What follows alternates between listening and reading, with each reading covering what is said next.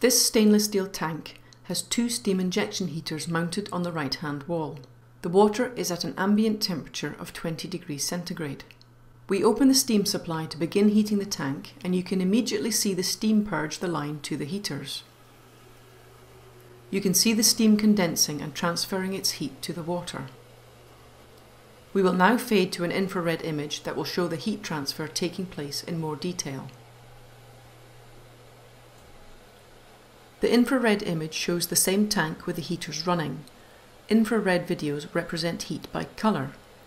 Different temperatures are represented by different colours. There is a scale up the right-hand side of the screen showing the temperature-colour relationship. You can see that dark blue areas are cool, around 20 degrees C, purple is getting warmer, around 30 degrees C, orange is warmer still, around 40 degrees C, and yellow is approximately 60 degrees C. White represents 65 degrees C. The control valve feeding steam to the heaters is set to 60 degrees C, so we should see the tank go to a very bright yellow. The infrared camera lets us superimpose some live data on the video in a data box in the upper left-hand quadrant. There is a crosshair in the upper right-hand quadrant of the picture. This is the spot referred to in the data box in the upper left quadrant. We selected a position just above the rear heater to monitor with the spot. The temperature of this region is constantly displayed live in the data box. The camera also lets us select a square.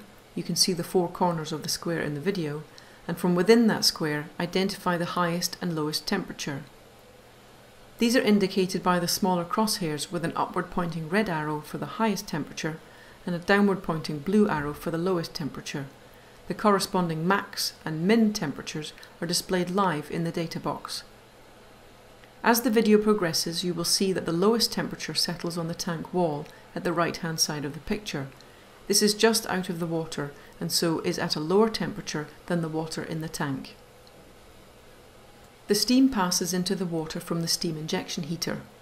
The steam condenses silently between the heater plates and enters the tank as either condensate or as a tiny stream of bubbles. It is quiet and vibration free. The steam gives off its real and latent heat, making heating by direct steam injection extremely efficient and rapid. You will notice that the rear steam injection heater is putting more heat into the tank than the front heater. This is because of the pipework configuration feeding the heaters. There is a more direct path for the steam to the rear heater. It has to double back and pass through an isolating valve to reach the front heater. Thus, the rear heater provides the bulk of the heating load here.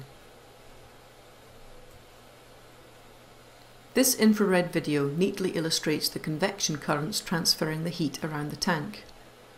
The localized heating effect of the heaters is rapidly dissipated by convection currents within the tank, which heats up remarkably uniformly under the circumstances.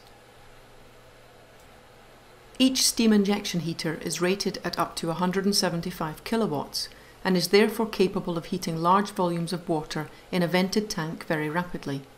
The steam pressure in this installation was relatively low, 10 psi at the inlet to the heaters, but it still took less than 4 minutes to raise the temperature of 150 litres of water from 20 degrees C to 60 degrees C.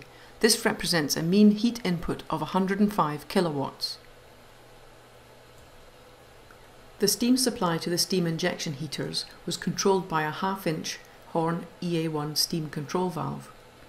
The EA1 is a fully modulating control valve, and so you will see the EA1 progressively throttling the steam supply as the temperature approaches 60 degrees centigrade. When used with the EA1 control valve, the steam injection heaters will maintain the tank at the desired temperature all day long, just putting in enough heat to make up for the radiated and convected losses. During periods of draw-off, it will increase throughput to match demand and maintain the temperature. As such, it is ideal for boiler hot wells and also process industry requiring accurate temperature hot water.